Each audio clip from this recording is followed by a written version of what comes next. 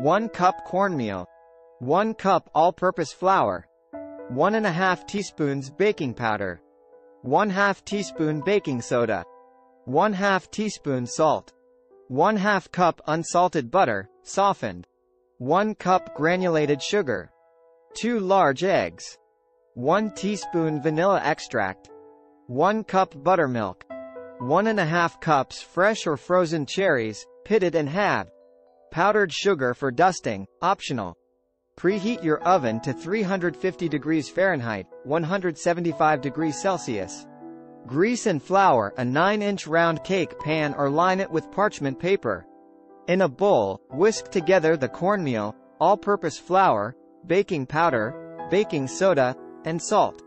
In a separate large mixing bowl, cream together the softened butter and granulated sugar until light and fluffy.